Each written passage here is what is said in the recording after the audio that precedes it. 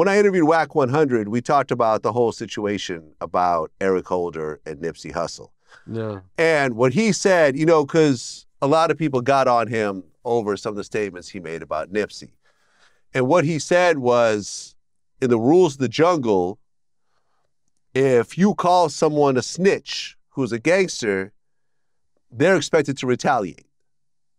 So he's not happy what happened to Nipsey, but he's also not surprised. Yeah.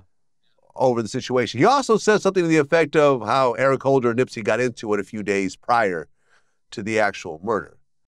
You had made some comments, though, about Eric Holder. You said that this is what a gangster is supposed to do when someone calls him a snitch. I think I was interviewing with Reggie. I don't know what podcast he was on. And he asked me what was my thoughts on it. And, you know, at the end of the day, the rules of the jungle is the rules of the jungle. Mm-hmm. You know, when you call somebody certain things, every action gets a reaction. And this particular individual, everybody knew dude was a rider. You know, they knew he was about that life.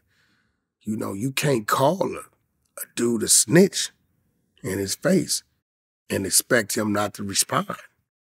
Now, I think Nipsey might have been upset about something else because it really don't seem like him just to do that, but he did that. And it's no shock. It's like everybody's like, oh shit, what happened? You know what happened a million times. Dude called him a snitch.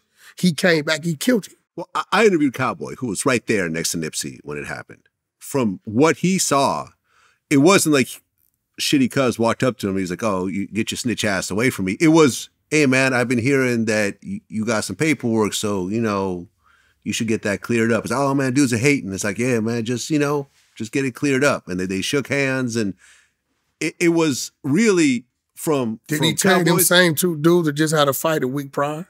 What do you mean? This is what I said. Wait, say it again. I missed what you said. Them same two dudes that just had a fight a week prior. The same two dudes? Yeah. Talking about Cowboy? Shitty and Nipsey. Shitty Cuz and Nipsey Hussle got into a fight? They had a fight a week prior to that. I never heard that. Yeah, this is a fact. I'm not saying it's not true. I just said I never heard that. I mean, how do you feel about that? Like, if someone approached, you know, during the days when you were active and everything else like that, if someone approached you and accused you of snitching or asked you about snitching, would you react violently in that case? Are you expected to react that way?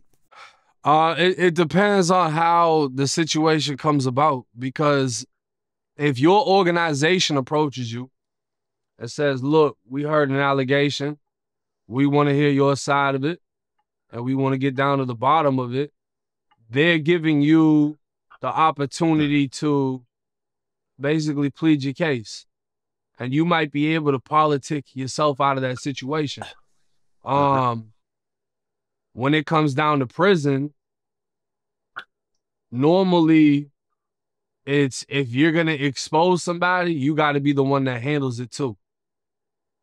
So, oh, he snitched on you? Well, go stab him. And then it's vice versa. Oh, he's saying you snitched? Well, you know what you need to do. It's not even snitching. Like, you got gay rumors in prison. If somebody claims that you were doing something with somebody, even if you did it, you still got to go and hit that person that said that. And even if you did it, you're going to sway the crowd through violence.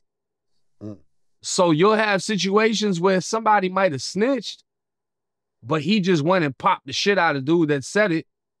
And now everybody's rocking with him because he's the last man standing. So it's like, you know, Wack isn't wrong with what he's saying. It's just people don't like the truth.